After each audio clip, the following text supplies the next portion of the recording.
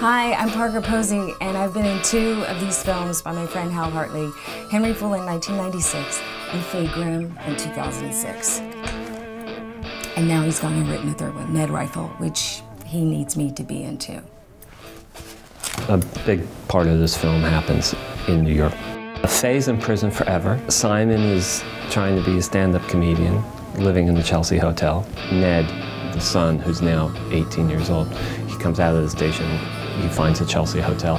When I first started making films in New York, I felt I didn't render environment as strongly as I wanted to.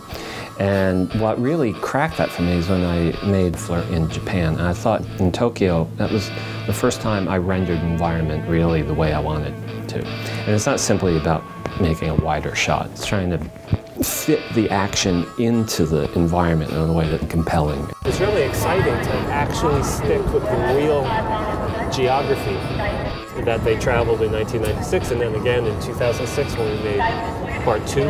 What I do now, how I make films, this is what I wanted to do in the 1980s. You're talking to the people and their friends who follow your work.